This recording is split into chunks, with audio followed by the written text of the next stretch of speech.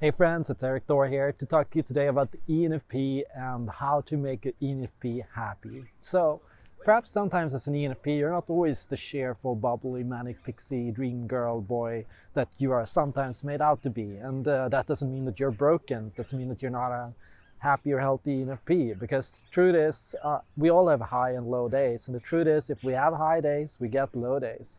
Your choice is to either detach and not have anything at all, or to experience all of it. So the first trick for an ENFP, if you want to stay happy and healthy, is to allow yourself to be sad. And now that might be contradictory, but the truth is, it's about the process and it's about nurturing and caring for yourself no matter what you feel. If you keep invalidating your emotions or running away from them, you're going to face the consequences eventually. The truth is, if you hold back sadness or pain, it's going to hold you back from being fully and truly happy.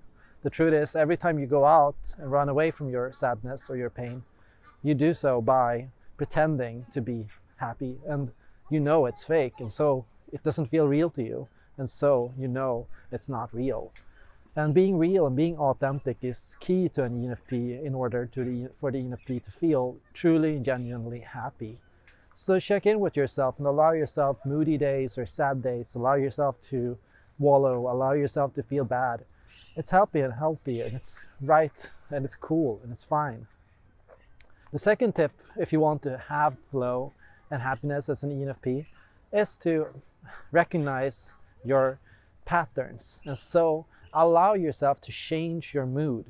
In my previous video, I talked about the different phases of the ENFP and why the ENFP can be confusing. And if you learn to embrace your different sides, if you allow yourself time to explore, but also time to build stability, you will be happier as a person. But if you hold yourself back or force yourself to be in one state all the time, that's going to mess you up. So don't expect from yourself to become a hardcore ISTJ, but allow yourself to have days where you work on your home or your apartment or your comfort or your security, just as you allow yourself to have days where you fully and freely explore the world and try new things and take risks. As an ENFP, you are both a doer and an artist, and so you can be super successful and super industrious.